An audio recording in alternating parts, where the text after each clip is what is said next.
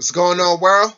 It's your boy Gemini Brown here, back with another episode of Nalo Kicking Knowledge. Today we'll be discussing Saturn in the 12th house. And if you don't know, the 12th house is the house of spiritualities, the house of imagination, the house of isolation. It represents isolated places, things that get done behind the scenes. It represents foreign countries. So if you were born in America, Europe, Africa, Asia, these are foreign lands to you, and vice versa. And Saturn is this the 12th house is a lot of things, okay? It's part of the 612 axis, which is charity and sacrifice, service and sacrifice, I should say. And it represents a whole lot. Saturn is the planet of restrictions, discipline, organization, reality. It governs karma.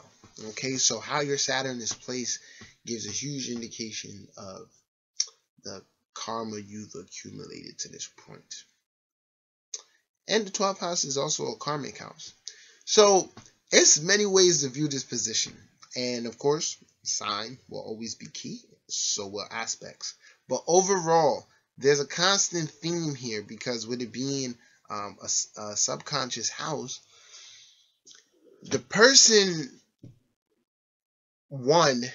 probably doesn't feel connected to their family, or they may feel like they need to break away from their family, and in some cases it's very much true. Now this can be for religious or spiritual reasons. There's two types of, or there's probably more than two, but I give you two types of Saturn in the 12th people. The people who were born into this very intense religious family, okay, that can be various religions, but it was so much force, and they were forced to be so disciplined about it that they didn't get to develop a natural love for it. But just to make a very good point here, this can be opposite if the person has a very good Jupiter. Say their Saturn is in Sagittarius and ruled by Jupiter, and Jupiter's in the 9th house. This can be the opposite of that. This can be someone who from early on is very much on top and serious about their religious beliefs. And Saturn in the 12th can make for nuns, priests, popes, reverends, but it's all in the makeup of the chart. Now, but normally, we're just going off of right here, just Saturn in the 12th, say that's there. It will make someone probably reject their family's ideologies and really break away. And I told you the 12th house represents foreign countries. So what you'll probably find is, especially for you, first generation people here, a lot of your parents might have Saturn in the 12th, because the next facet of Saturn in the 12th shows someone who recreates themselves in another country through hard work and discipline on service. All right. And just think about the jobs that some of your parents may do, or people who are immigrants may have to do here. The people who really keep society moving. This is Saturn in the 12th. Because it's like, think about it. I want you guys to think about it. Say you're in another country and you're looking here, let's just use the United States. You're looking like America looks like a palace compared to where you're at. The reality is, coming to America, once you get here, is going to require a lot of hard work, a lot of labor every day doing. And this is Saturn at its best. So it's really represented in those types of people okay, along their journey versus someone who's born right in this country. All right.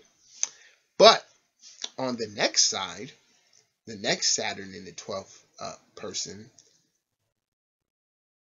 feels they feel like their family, like they just don't relate to their family, and that, you know, they don't relate to their society or anything like that. It's like the next type of person is looking for their identity, because overall Saturn wants you to create this identity, but one of these people just doesn't feel, they feel like a stranger in their surroundings. So it indicates someone who later in life, especially after their Saturn return, goes to another country and finally finds themselves on many different levels.